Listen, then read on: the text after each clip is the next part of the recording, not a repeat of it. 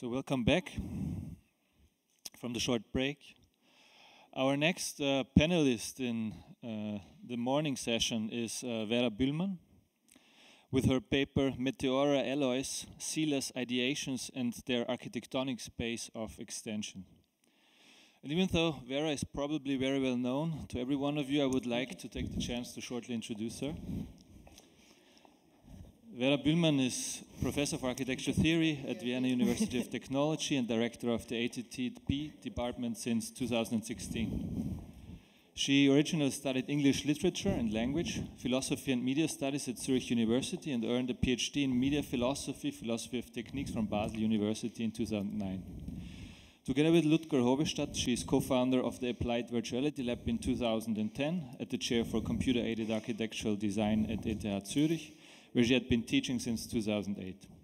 And she is co-editor of the Applied Virtuality book series, to which I want to invite you to have a look. You all have this in our brochure. This is our latest book out of this series.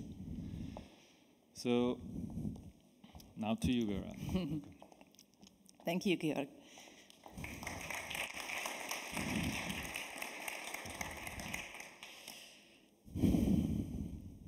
Thank you all for being here. It has been wonderful days, and I'm very excited to now say what I have to say. I was a bit at a loss with this clumsy title. It's very long. I was trying to think about, with Zealous Ideations, I was trying to think about a kind of an imagination that works geometrically upon structure.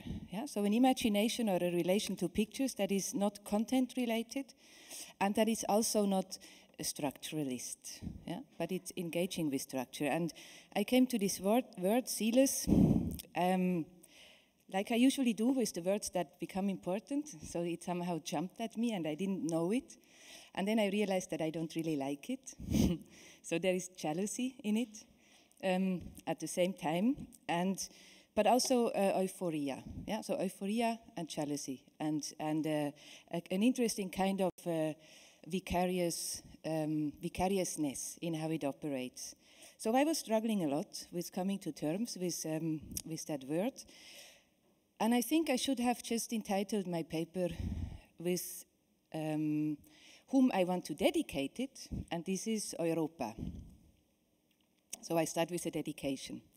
This lecture is dedicated to Europa, the mythic princess who in her dreams has two mothers, both of them fighting over her, and who is being saved from the claims of their jealousy through being abducted by Zeus, who carries her across the sea to a continent to which Europa brings along in a basket her fate, her destiny, not yet concluded, but curled up and perhaps asleep, at least given a rest, if only for the duration of the abduction. The myth is told by Moschos, one of the first known grammarians who lived in the 2nd century in Syracuse. Europa's basket is one of the early instances of ekphrasis, an art especially reserved for the rhetorically well-versed poets, because it involves a mimetic strategy that works not only in a double way, but also in a way that packages self-referentiality within itself. The poet has to describe an object in words by fabulating a situation in which the words can contain their own meaning in a manner that sets it free, that acknowledges this meaning's autonomy. But he also has to endow this object with liveliness by narrating the fabulation of the description within a vaster scope. A scope vaster than can be expected. In this vaster scope, the depicted elements of the fabula, the tableau with which the description is to work, can link up and make sense variously, pursue arbitrary directions. A fable is also called the story space of a lie, or a ruse, for this reason, or a story with a lesson, with a gift, something to be taken away from it after reading it. But how to think of that ideational space in which ekphrasis places its fabula? It is not that of geometry and its projection. It is also not that of a painting and its colored surfaces, lines and figures. At stake is an ideation that is zealous, entirely unoriginal, but full of ardor, devout, and yet in pursuit of something it cannot and does not hope to ever grasp in full.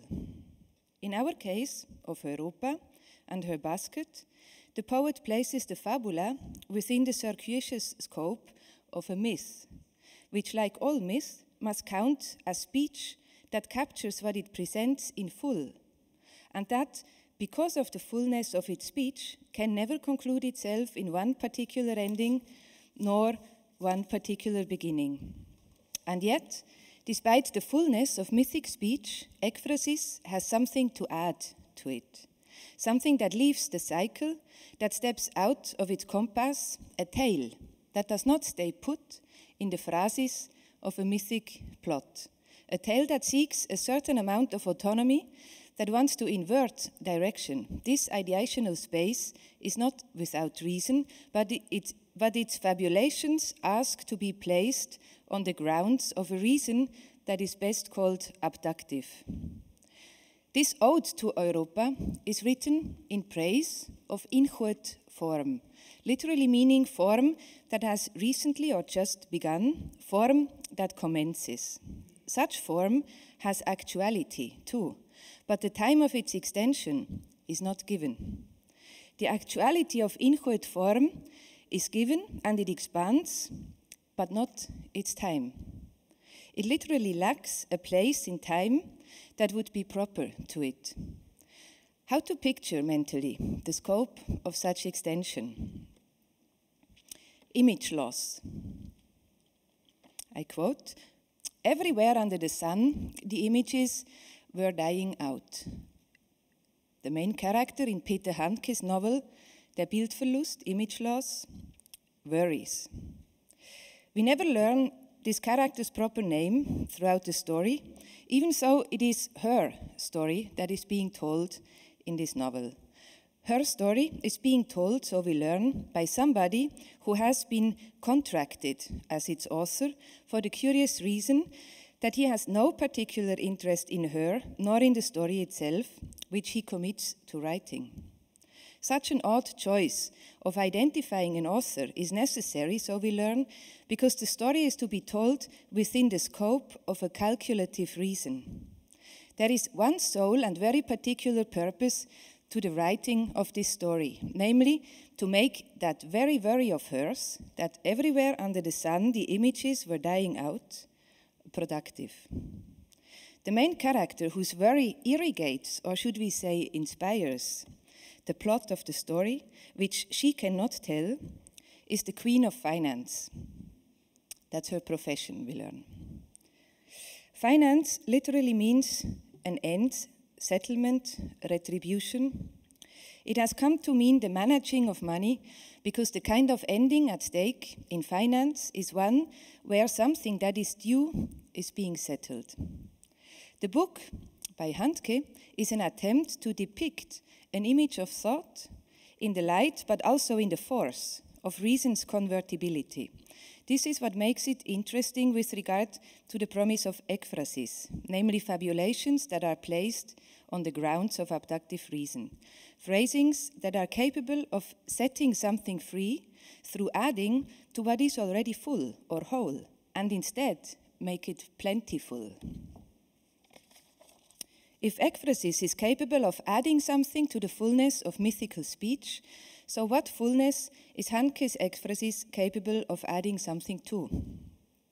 His object is not a basket, but a contract, a delivery contract for some author to write the story of the contractor, the person who literally places the story of her life in his hands. And this, so we learn, such that she, the key protagonist, might perhaps earn a place in her own story. Our protagonist does not want her own life, Our protagonist does not own her own life, and yet she wants to give what is not, properly speaking, hers. The fullness of such a contract can add to, I want to suggest, is the fullness of ultimate capital. What it adds is the value of the priceless. Peter Handke's novel, Der Bildverlust, is concerned with the scope of an extension that is unexpectedly vaster and whose action is expanding arduously, zealously. It is the story of the Queen of Finance, the story of an impersonated principle that reigns not only highest, but also with delight. A lofty and an aspiring principle that incorporates a reason that pursues an aim, namely to catch up with her own engenderings. Zealous ideation sources from the anonymous plenty, Copia. It is copious ideation that is original not because of the ideas it pictures, but because it knows how to compose a firmament that can accommodate escalation by complementing it with a panoramic zodiac. Zealous ideation is ideation in fervent pursuit. The word comes from the Greek zelos, meaning zeal, a hot and corrosive spiritual motion that is concerned with placement and displacement. Jealousy shares the same etymological roots. In Eros the Bittersweet, Anne Carson, a poet, has characterized jealousy in two ways as a dance, in which either in the pursuit of erotic action, every person keeps moving restlessly, or a dance where erotic action is replaced with what Carson calls a ruse of heart and language, where dance is depicted as the motionless action of shifts in distances. In the action of this inverted dance, she says, the people do not move. Desire moves, and eros is a verb, an action word. When eros is an action word, zealous ideation is ideation as a hot and corrosive spiritual motion. In pursuit of how to report an instance of eros, an instance of its action that has no location. The images that play in Der Bildverlust are images of a cosmic kind of erotic action. I quote from Handke, a single image, mobilizing itself and her, was all she needed, and the day would acquire a peaceful aura. These images, although devoid of human beings and happenings, had to do with love, with a kind of love. And they had penetrated her since childhood. Some days fewer of them, some days whole swarms of these shooting stars, always taking the form of something she had actually experienced in passing, something sometimes completely absent, a non-day. And she was convinced that this happened to everybody, to a greater or lesser extent. No doubt, the specific image always belonged to the individual's personal world, but the image itself, as an image, was universal. It transcended him, her, it. By virtue of the open and opening image, people belonged together, and the images did not impose anything, unlike every religion or doctrine of salvation. End of quote. I call these images of a cosmic kind of erotic action rendered into the setup of what Carson delightfully calls a ruse of heart and language, Meteora alloys. They are not telling the tales of love affairs. These images are not the images of a cosmogony. They depict Eros on the dance floor, Eros as an action word. They place him in a discrete kind of time that is neither properly historical, that is secular, nor an empty form of time like we have it in geometry. The idea of a compass made up of critical points in the sense of points beyond the possibility of return would kill the ekphrasic beauty, which is to find words that contain their own meaning in such a manner as to set it free.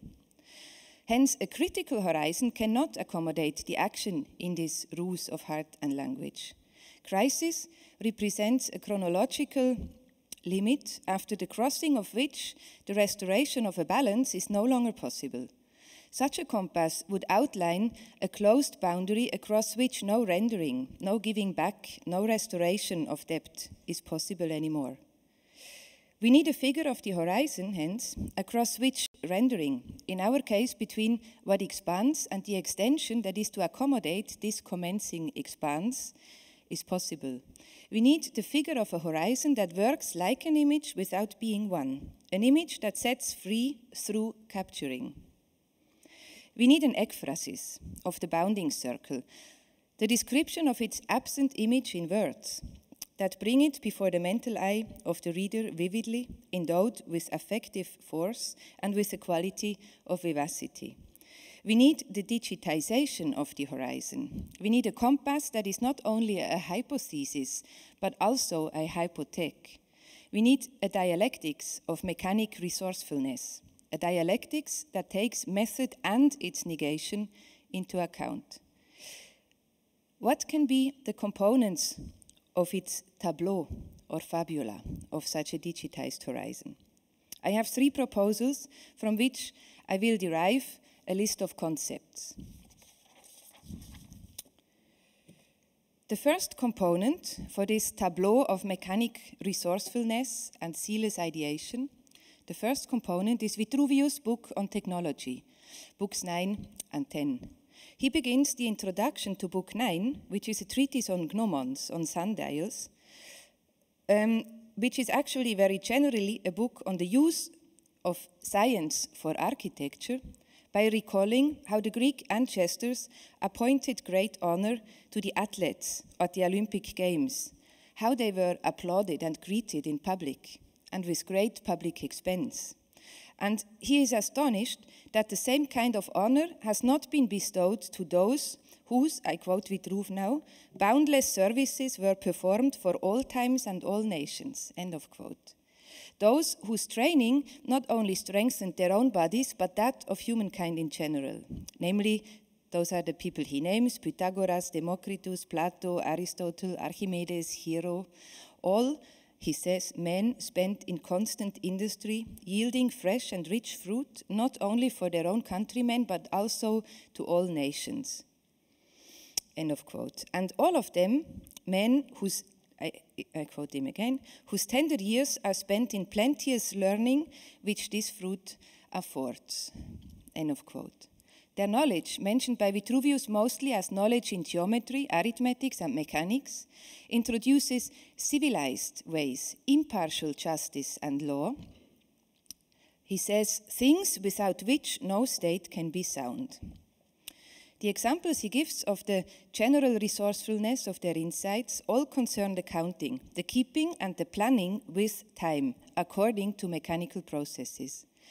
This becomes evident also in Book 10, which is Vitruvius' treatise on machines. Here Vitruve writes, I quote him, "All machinery is derived from nature and is founded on the teaching and instruction of the revolution of the firmament. Let us but consider the connected revolutions of the sun, the moon, and the 5 planets, without the revolution of which, due to mechanisms, we should not have had the alternation of day and night, nor the ripening of fruits. Thus, when our ancestors had seen that this was so, they took their models from nature, and by imitating them, were led on by divine facts, until they perfected the contrivances which are so serviceable in our lives. Some things, with the view to greater convenience, they worked out by means of machines and their revolutions, others by means of engines, and so whatever they found to be useful for investigations, for the arts, and for established practices, they took care to improve step by step on scientific principles." End of quote.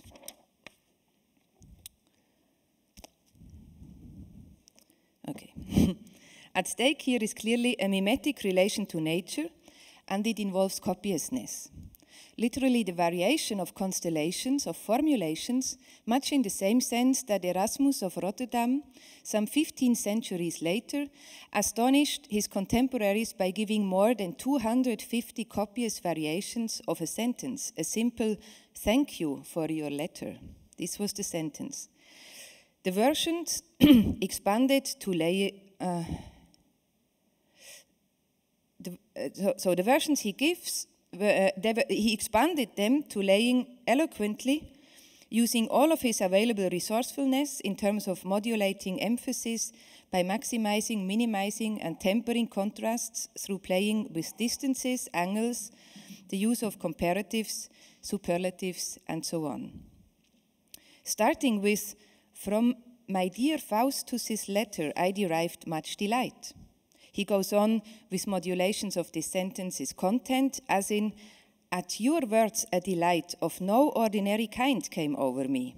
Or, "I was singularly delighted by your epistle." Or, "In these Faustine letters I found a wonderful kind of delectation." Or, "To be sure, how your letter delighted my spirits." And one more, your brief missive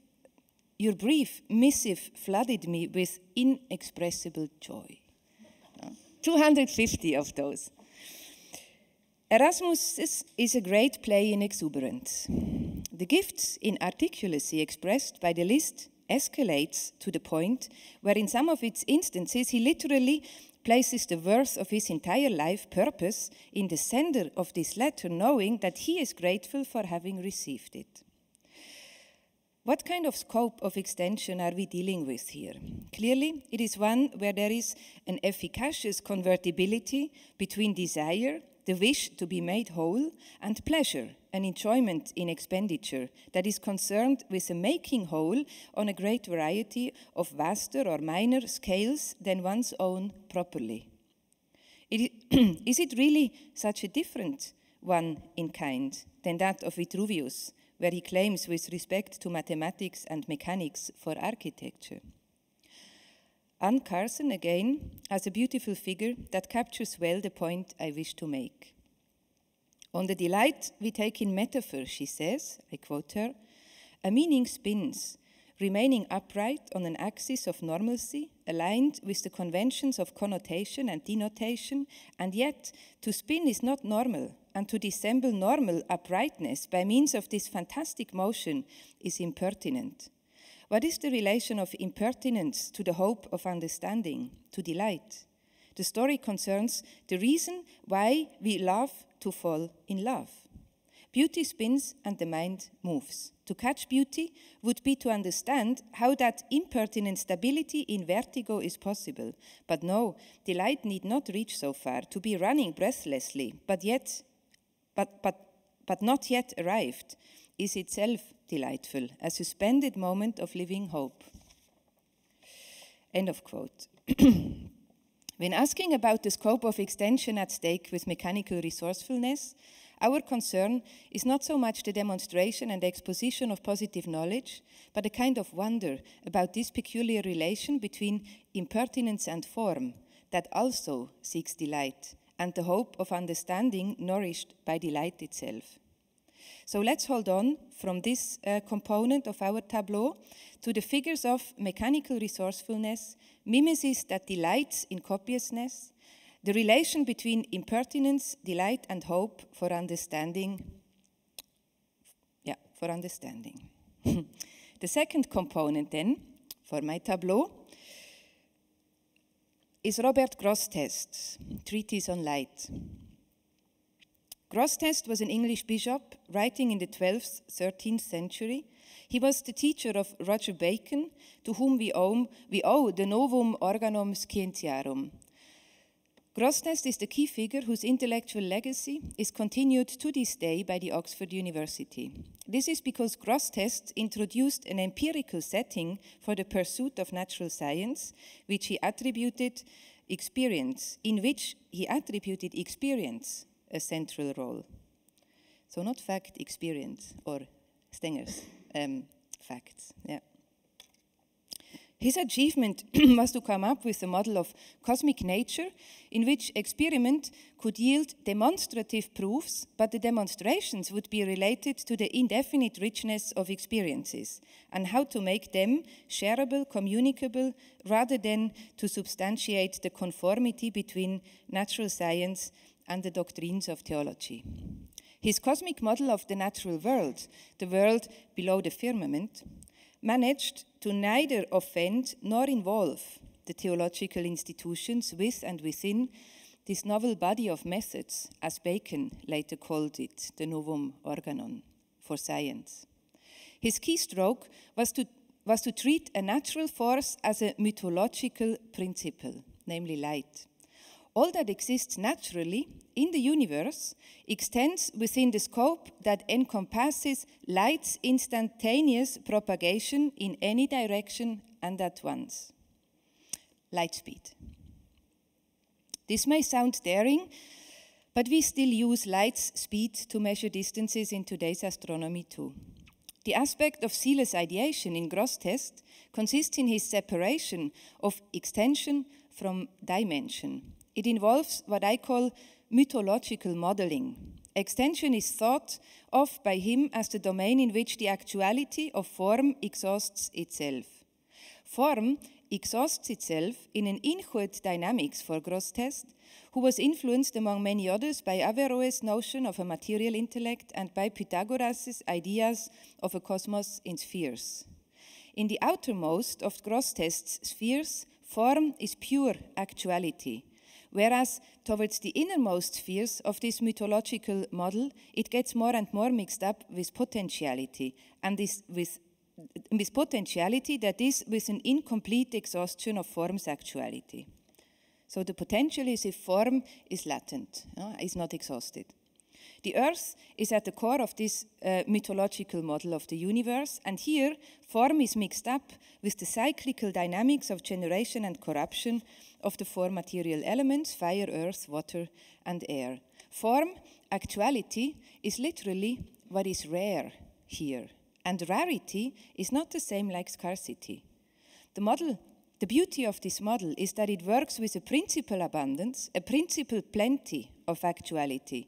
Rare is what does not realize itself cyclically, what involves form that steps out of the cycle, that erects. Form that aspires and seeks delight, elevation. According to this separation of actuality and potentiality, he also separated light from color, whereby the latter is tied up with potentiality and gives dimension, so color gives dimension, whereas light is tied up with actuality and gives extension. Grosseteste reacted thereby with great ingenuity to the doctrines on the intellect as a divine and immaterial, and matter as fallen, dependent on being informed by the intellect. He related form to light as a physical force, not to a divine light of intellection directly. But it did also not rival with divine light, for his model foresaw that the outermost sphere, where form has exhausted itself in pure actuality, it was divine intellect which imparted the energy for its sustenance. So it's an exhausted actuality which needs to be nourished from an outside, but this outside plays no significant role within everything that can be understood within. Like this, there is a model of impertinence across the spheres where intellect could still ultimately be considered divine, but where there was also a natural domain of light facilitating insight and understanding in reach for the human mind through the pursuit of natural science. In the methods of this pursuit of natural science, thus facilitated, was largely independent from theology, at least from any theology in particular. This model could accommodate an experimental practice in science that would not get in conflict with the churches so easily and so quickly. But it did not, of course, compete with theology with respect to the ultimate questions. This is precisely why I call it a world model crafted in zealous ideation. Like Vitruve, Grosseteste appreciated the insights of geometry, arithmetics, and mechanics, primarily for civic and political purposes. So not truth, if you want. So then, let's hold on to the following figures. The one that connects light with actuality and its instantaneous expanse that opens up time in a scalar scope of harmonics. Then the one that connects color with potentiality and dimensions, opening up nature as voluminous and spatial. And let's also hold on to the idea of rarity, the figure which relates demonstrations in geometry, in mathematics, to experience, not to ontology. And furthermore, let's keep for our tableau also the relation between actuality and impertinence. as facilitated by inchoate form.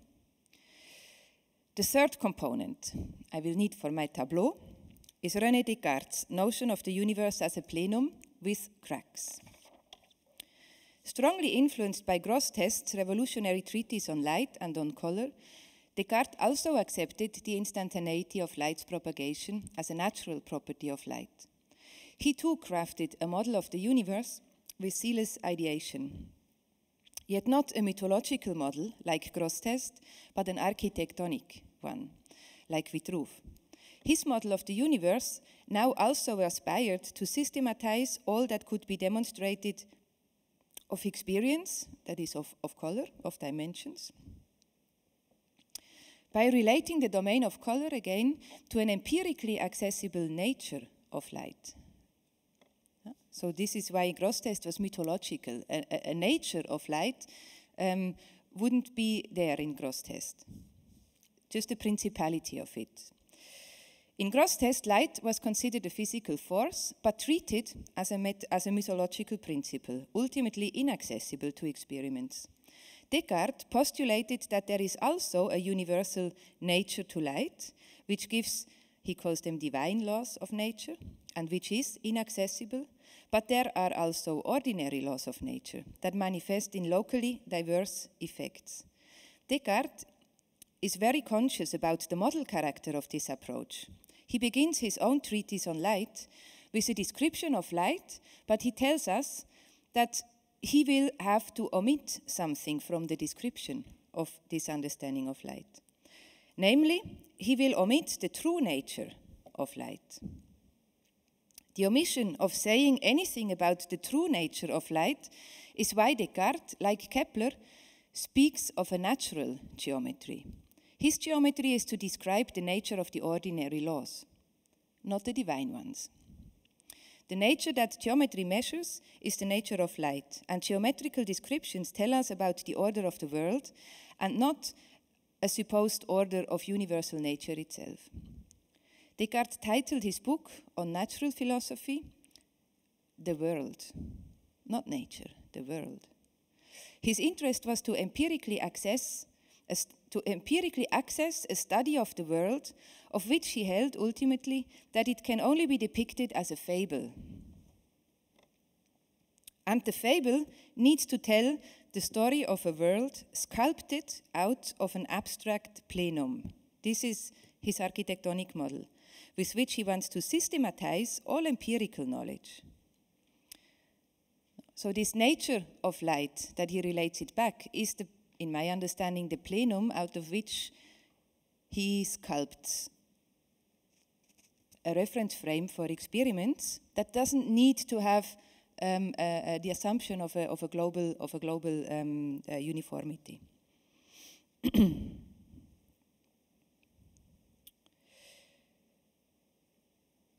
But it was the model of it was sculpted out of an abstract plenum. This was his architectonic model with which he wanted to systematize all empirical knowledge. But it was the model of an imperfect, or rather a perfectible plenum, because it is plentiful, even plentiful with the absence of void. No? It has cracks, but these cracks are not empty, because they're always instantaneously, immediately being filled up. Yeah, so it's a plenty which accommodates the void through imagining the absence of the void. So if I remember correctly, what he says is that when God created the plenum, he made cracks from the beginning, but it doesn't play a significant role afterwards. It's just a kind of a ruse. This is what I would call a ruse. So from the beginning, there are cracks in the plenum, whereby every crack is immediately being filled up, hence keeping the actuality of this plenum in incessant action, such that its action is turbulent and fluid in unordered manner. In his treatise on light, Descartes asks his readers to imagine a new world, of which he says, very easy to know, but nevertheless similar to ours. This is interesting. So easy to know, but nevertheless similar. Why is easy to know a contradiction to similarity? Okay, very easy to know, but nevertheless similar to ours, consisting of an indefinite space filled everywhere with real, perfectible, solid matter, divisible into, he says, as many parts and shapes as we can imagine. It is from out of such a solid in action that his geometry can, from learning to instrument the ordinary nature of light, achieve descriptions of the world. But these descriptions are to be read with respect to them being the object of fabulation, an objective, an impersonal, a geometric kind of fabulation. Like with Rouff's Architectonics, Descartes' architectonic mechanistic worldview is one not in favor of determinism, but of indefinite resourcefulness and zealous ideation. So let's keep from Descartes, for our tableau, the following notion. The plenum and instrumentality, the relation between mechanicism and fabulation, the distinction between universal divine and ordinary worldly laws that facilitate experimental science. Keeping, that's the title of the next section, keeping the actuality of time in zealous ideation. And now, let's turn back to the initial metaphysical principle, the queen of finance, in der Bildverlust. Here too, the images whose loss is being told are images of a zealous kind of ideation. They too need a scope of expansion where shifting distances can trigger a play of emplacement and displacement. I quote from Handke. The image itself as a game, in which an entirely different present is in effect than my personal one. The images play out in an impersonal present, which is more, far more, than mine and yours. They take place in the grander time of a single tense, for which, when I consider them, the images, the term present is not really appropriate. No, these images do not take place either in a grander or in a grand time, but in a time and in a tense for which no adjective and no name exists. End of quote. Images in a time and in a tense for which no adjectives, let alone a name, exists. Those are grammatical images. What I am after with this notion of zealous ideation are syntactical images in the architectonic scope of ekphrasis. This manner of depicting in words an absent image with liveliness, a manner of a dialectic statement that sets its thesis free, that endows its thesis with autonomy. The forms of time in grammar are called tenses. My proposal breaks with that custom and instead maintains that the grammatical tenses are inchoate forms of actuality, not of time. So they are not forms of time. Grammar keeps what it makes explicit in impertinent suspension.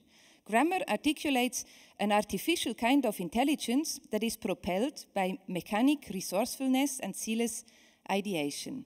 Let's look closer at what grammatical tenses do. Let's look at what they do for reading pure and simple, for a kind of reading that wants to report on the instances of actions of eros without foreclosing the scope of the efficacy of this action. This means to regard action as a magnitude of what I call zealous ideation. How to speak of this? Action taking place both externally and internally is intransitive, that means it's objectless, but it is entirely transformative action. This is how Handke characterizes the reading with which he hopes his readers will attend to his text. Handke writes, I quote, "The story and the manner of its telling were calculated to make the future reader free to forget. From the moment they turned the first page, any thoughts they might have had of hunting for clues and sniffing around should be forgotten. If possible, the first sentence of a book would banish any such overt or ulterior motives in favor of reading pure and simple." End of quote. At stake is action that characterizes reading pure and simple, not reading that would proceed by hunting for clues or sniffing around. The reader of this story cannot proceed analytically. She is not a detective. There is not a plot of an event already past that needs to be sorted out retrospectively and be put in the right light. The sole basis for her travel, which is the plot of the book, is actually an expedition. So the sole basis for her expedition is one in the present continuous. Images are dying out everywhere under the sun. This is her plot, wherever she goes. It is the plot that needs to be put in the poetic meter of action as a magnitude. My last chapter is entitled Action as a Magnitude, Tenses as Inchoate Forms that Facilitate the Weathering of Situations. Through this interest in action as a magnitude, we are brought back to the problem of form and to that of eros as a verb. Among the early grammarians, especially with Varro, there was a dispute about how to think of the status of nouns versus that of verbs. Is it the case that nouns somehow roll off, crystallize, or condensate as an effect of verbs? Or is it rather the case that the corruptibility, the nature of all things that can be given names, trigger in a cyclic kind of activity of corruption and generation that is being captured by verbs? So are the nouns primary or are the verbs primary? Verbs need a timelessness, which we attribute to form. Grammar speaks of time forms when it distinguishes the tenses. But what is the content, what is the subject or the extension that verbs in the different tenses grasp? And our names for the time forms say verbs grasp perfectly. Das Präsensperfekt, this would, I guess, be simple present in English. Das Präsensperfekt ist die vollendete Zeitform. It is the perfect form of time. It is the final form of time. It is a form that makes a present whole, that keeps a present intact. It keeps it as a concluded activity. But the deficient tense, what in German is called das Imperfekt, does not make such a present that can be kept perfectly in any way deficient or less. The imperfect tense is also called das Präteritum, that which passes by. Austrian German calls it beautifully so, die Mitvergangenheit, the past that goes along. It is the form of a tense that adds memory to an intact present. It facilitates for the discretion of one present from another. It too is a form, a grammatical form. Grammar is insightful in a deep, in an absurd kind of way. Absurd literally means that which sounds from the bottom, from a base that is unfathomably deep, some say lost. Grammatical forms capture the lost base of actuality. From it springs the growing scope of extension, of space. Grammatical forms are inchoative, inchoate. This word means that they are always just commencing. They are unfolded, drawn out of, wrested from a bottom that is deeper than can ever be reached. This is to say that the inchoate forms of tenses self-engender themselves. We could say here, their forms are forms sub specie absurditas, rather than sub specie aeternitas. In the light of absurdity, rather than in the light of eternity. Next to the perfect tense and the imperfect tense, most languages also know what in German is called das Plusquamperfekt. A tense that opens up memory to all it does not cover. We use it for indicating with respect to a past event that there was something happening before this event, something that is not entirely captured by lifting this one event, however imperfectly, up towards its absurd actuality in the ideally perfect tense, that of the present perfect. The grammatical forms of tenses make room for events to happen, to take place. For example, I am thinking, Doppelpunkt, it was raining when I realized that I have actually grown one day older today. combination of the tenses. The names for tenses vary across the languages. The English language distinguishes a simple present and a present progressive or a present continuous, for what in German we call das Präsens. Similarly, it speaks of a simple as well as a continuous or a progressive past, for what we call das Plusquamperfekt.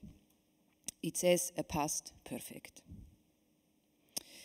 Regardless of differences like these, the grammatical tenses render time in various scales of perfection, all of them cyclical and impertinent, open and leaking with respect to each other. Grammatical form for time gives time a quality of tenseness, which comes from Latin tendere, for to stretch or to extend. Grammar has learned to think of this stretching cyclically through scales of perfection. Verbs are action verbs. Verbs are action words, but what actually do they do to action? If action can be simply or perfectly present, as well as future or past, progressively or continuously, then how can we think the delimitation and qualification of action in adverbial terms that index recycling and sustainability? Weathering is a verb not used very often, but it is also not my own invention here. Weathering as a verb. It colloquially means coming through safely, as when a ship makes it out of a storm. Weather as a noun is irreducibly linked to notions of time. As the etymological dictionaries tell us, Greek had words for good weather and words for storm and for winter, but no generic word for weather until kairos, as a term for time, literally began to be used in Byzantine times. Latin tempestas means weather and also time. And words for time also come to mean weather in Irish, in Serbo-Croatian, in Polish, in many languages. The weather is perhaps the only thing of which it is acceptable to say that it is given in plenty. Abundantly so and ubiquitously so all over the earth. What fascinates me ever since I read Der Bildverlust, actually I'm still reading it, I haven't read it completely, is that we might perhaps have to learn to think of images like this. Images are like the weather. They too are given in plenty and they form an immaterial kind of magma. Can we imagine an architectonics of ekphrasis as an architectonics of the weather? Action as a magnitude, power, if you want, is a magnitude that does not leave unaffected whoever attempts to either negate or to affirm it. It affects whoever attempts to make the magnitude of action work for oneself or to keep oneself free from it. If ut sub specie absurditas, its promise is nothing more and nothing less than the possibility of finding safe passage through whatever time might bring. It is reason for hope that any situation at all can but might not be weathered. What such an architectonics would render, would give back to who credits its assumptions so daringly, so zealously, is to render her capable of talking about the experience of time before the background and while being in touch contingently with the real presence of actuality and its forms of contemporariness. Let's recall now what we collected from the tableau and its three components: Vitruvius's civic scope of mechanic resourcefulness, Erasmus's place in exuberance, in exploration of copious escalation and containment of the plenty, Grosseteste's mythological model of light as a physical force, and Descartes' architectonic of the universe, which treats the nature of light as a metaphysical principle whose true nature escapes what can be understood in science. We collected a bundle of notions from each of them, and concluding, I would like to suggest thinking of with those notions in the pursuit of what they might do to the grammatical tenses as we know them. How can they delimit and qualify? How can they help us to articulate those tenses as inchoate forms of a magma between actuality and perfection? The notions are Mechanical resourcefulness. Mimesis that is not concerned with originality, but delights in copiousness. The relation between impertinence, delight, and hope for understanding. Then we had connecting the physics of light with real actuality and with intellectual resourcefulness. Then we had the scope of light's expanse of an instantaneous propagation in all direction as a kind of copia, a plentiful noisiness. Then we had time's actuality rendered in the scalar scopes of harmonics and impertinence. Furthermore, time's actuality as being of form but lacking dimensions. Then we had connecting color with potentiality, material resourcefulness, and dimensionality. And relating demonstrations in geometry, mathematics to experience, not ontology. Then we had rarity as the actuality of form insofar as it reaches beyond a natural compass that is given to it. Then we had the universe as an architectonic plenum. We had the relation between a mechanistic worldview and geometry that counts as natural. We had the relation between fabulation, mechanicism, and subjectivity. And we had the distinction between universal, divine, and ordinary worldly laws. I dedicated this talk to Europa, the mythic princess who, on the grounds of abductive reason, carries her destiny along wherever she goes, careful but without thinking about it.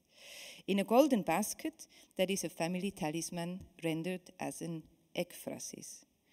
All she seeks is to escape the jealous claims of her two mothers, mother tongue and the muse in poetic voice, perhaps.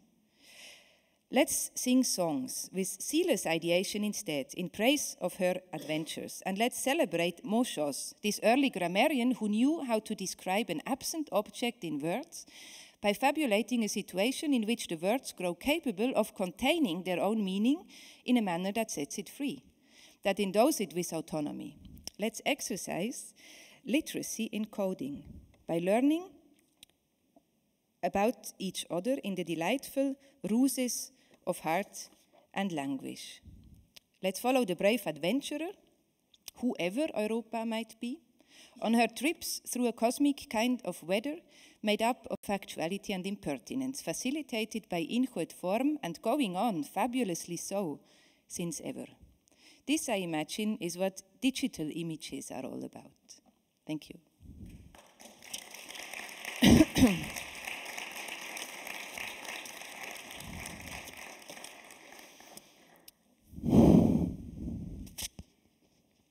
Thank you, also Vera.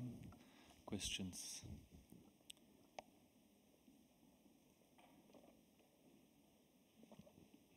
Wonderful stuff. And where to start, really?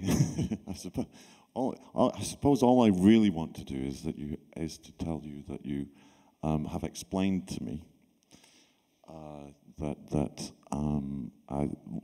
the work that I've been doing over the last couple of years is really about an impertinent universe,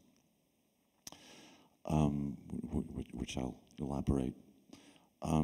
There is so the starting point perhaps might be with Whitehead, and it's to do with this what he calls epochs of the universe, whereby he imagines the same kind of Baroque exhaustion of form, this kind of impertinent drive to exhaust form that is in operation in the universe, but that does not ultimately exhaust itself. What it does is recast in a new epoch. And he wants to say this really in very contemporaneously, well, he makes connections with contemporary science. He says that there are electronic societies, there are protonic societies, and that in the course of an epoch, one of these magnetic societies, for instance, this is ours, will rise to dominance, but will fade into the background. And that over the course of time, the very structuration of structuration will ultimately change. and it's that constitutes the move from one epoch to another. So while he does use those words, what he wants to stress is that these are not timeless, enduring natural kinds, natural entities, and that there may be a time when the proton will no longer exist, but new forms of material, energetic structuration will come to be, that we have no idea, we have no image for that. But we have a good sense that may well happen.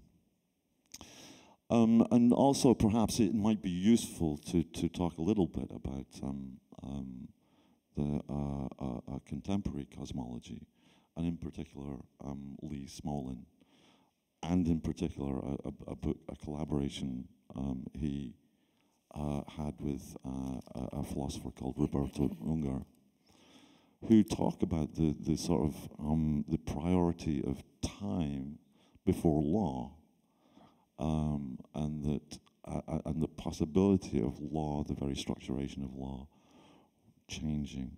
They say, for instance, that we can't really plausibly speak of the laws that we find in our cooled down universe applying from the very start. We have no idea really about how the laws applied before nucleosynthesis in stars. And really they're telling the same story of an evolving universe, an impertinent universe that is capable of this ekphrasis that you describe. Yeah, but for me it's very important that it's precisely not about evolution. So ekphrasis involves cuts. It's not reproduction that includes transformation.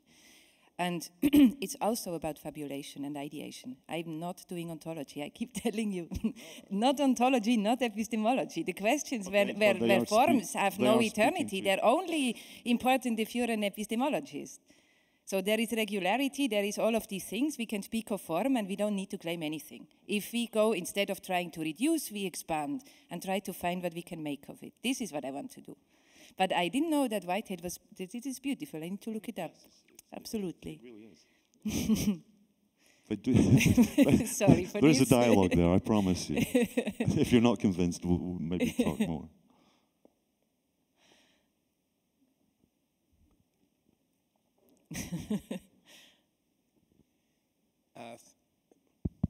Thank you for this perfectly gigantic presentation. It's like hearing the history of the world in 45 minutes. I have three very small comments to make that really don't even require a reply, but you may find them useful. In the section you identified as your last section on grammar, you might find it helpful to consider starting with a theory you don't want to embrace, which is Aristotle and the categories. Aristotle dismisses verbal clauses completely, identifying what we predicate of versus predicating in a subject as he's searching for primary being, primary ousia. Primary ousia is neither predicated of nor predicated in. It's always the logical subject. And predicated of is always species and genus relation, whereas predicated in is Socrates is white. Socrates you can understand without him being white, but you can't understand him without being man. And that's a kind of a traditional story for which you're going in a different direction. It might be a helpful springboard. No, I had a first version of the paper there is this notion in Aristotle, so it's the same the reservations you're mentioning, they pertain basically ontology, so the primary ousia, which is not my concern. But there is this notion of the commensurate universals in Aristotle, which is precisely a way of how to address the middle term in what I call a weathering kind of manner. Yeah? And this I'm very interested in, because it's the commensurate universals are terms which, as I understand, has mainly been used on the one hand in geometry and on the other hand in his treatise on the weather, in the Meteora. And so perhaps to get an idea of what it is in geometry, it means when we say a right-angled triangle, so I forgot now what is.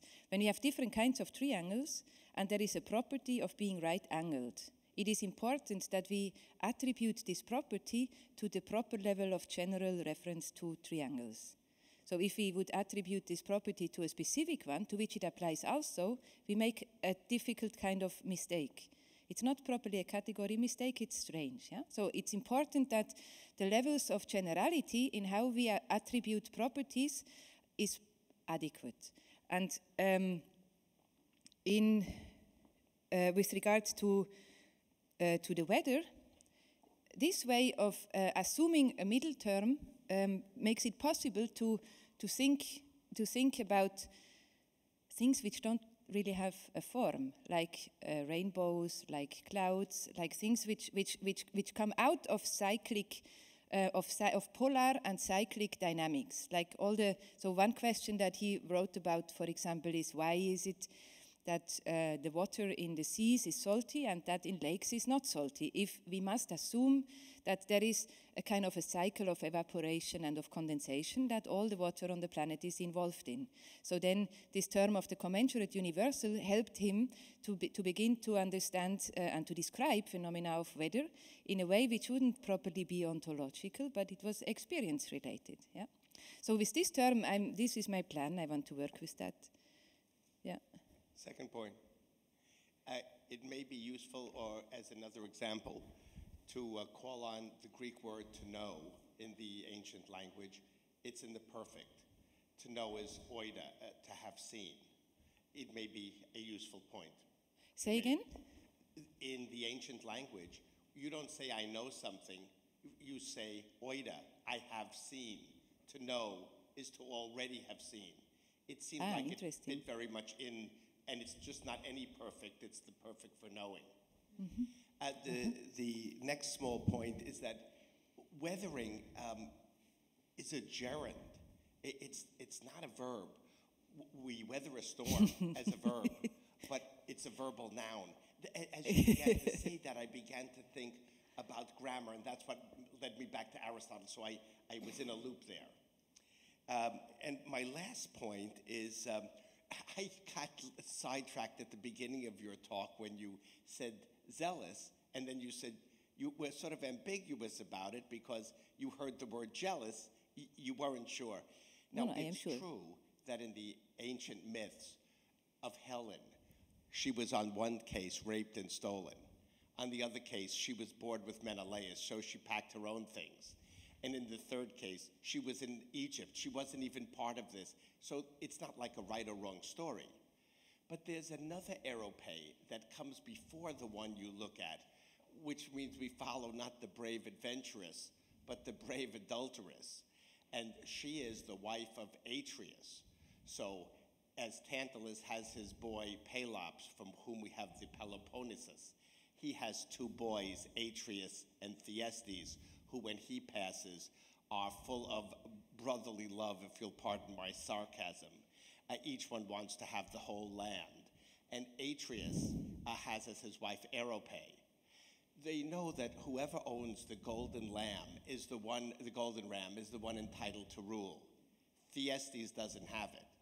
He makes a deal with Erope, Europe, which is if she'll give him the ram, he will agree to sleep with her.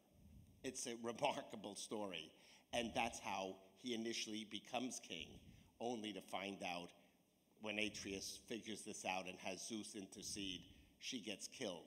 So I don't know if it's also part of the jealousy moment that was invoked, but it's part of another Erope story. Mm-hmm. Thank you. I have to say that we are a bit delayed and running in danger yes, of we should go for lunch. Losing the reservation, but maybe one question. Well, it's just a quick question, and it sort of is related to the last one because of this sort of observation about the relationship of zealous to jealousy. It made me think about the introduction that you gave to this conference around the relation of sophistication to having some sense. I think I remembered you saying that there's some aspect of it that also has to do with adultery. And so I was curious about placing then this notion of zealous ideations within a logic of sophistication. Yeah, of course. Because it is sophistication which is, in its etymology, has adultery. So to say something is sophisticated means it's adulterated from a purity that one would attribute to it. So that's again, the sophistication is with the weather. You only have mixes, no? The adultery is then also interesting because, of course, it has maturity in it, no? With sophistication. So there is a level of Mündigkeit, again, perhaps to be found there. I don't know.